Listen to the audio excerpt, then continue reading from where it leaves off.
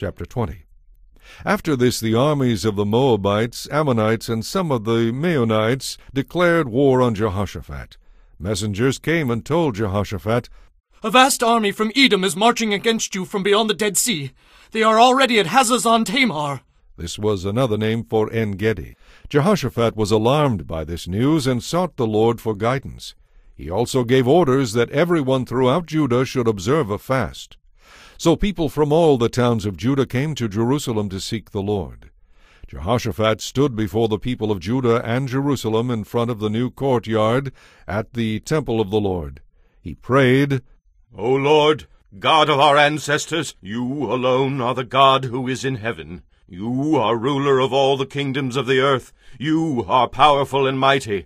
No one can stand against you. O our God, did you not drive out those who lived in this land when your people arrived? And did you not give this land forever to the descendants of your friend Abraham? Your people settled here and built this temple for you. They said, whenever we are faced with any calamities such as war, disease, or famine, we can come to stand in your presence before this temple, where your name is honored.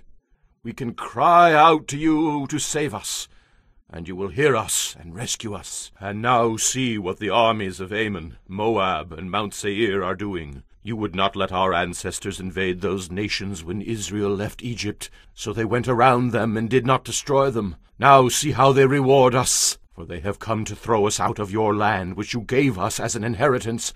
O our God, won't you stop them?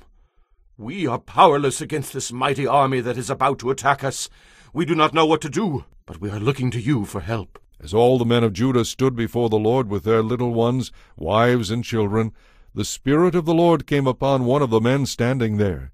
His name was Jehaziel, son of Zechariah, son of Benaiah, son of Jael, son of Mattaniah, a Levite who was a descendant of Asaph. He said, "Listen, King Jehoshaphat!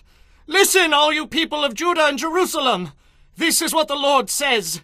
Do not be afraid. Don't be discouraged by this mighty army, for the battle is not yours, but God's. Tomorrow, march out against them.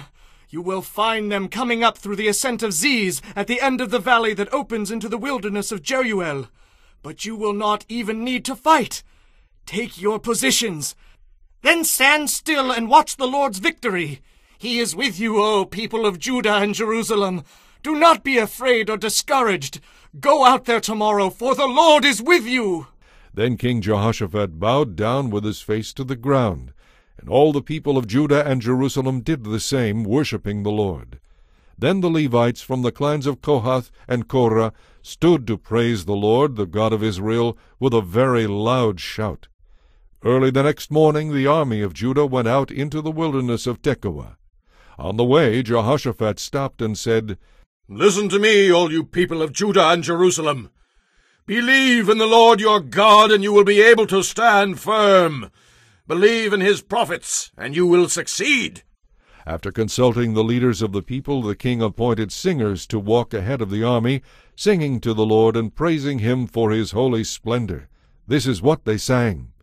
"Give thanks to the Lord. His faithful love endures forever." At the moment they began to sing and give praise, the Lord caused the armies of Ammon, Moab, and Mount Seir to start fighting among themselves.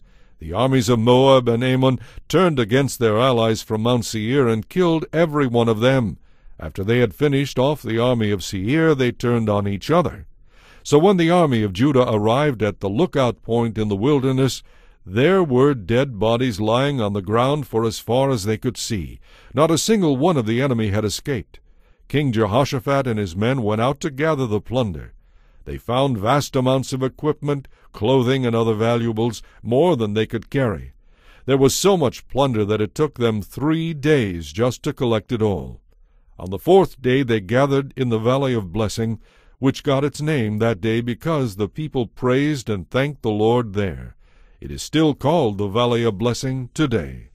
Then they returned to Jerusalem, with Jehoshaphat leading them, full of joy that the Lord had given them victory over their enemies.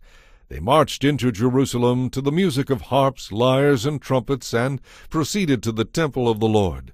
When the surrounding kingdoms heard that the Lord himself had fought against the enemies of Israel, the fear of God came over them.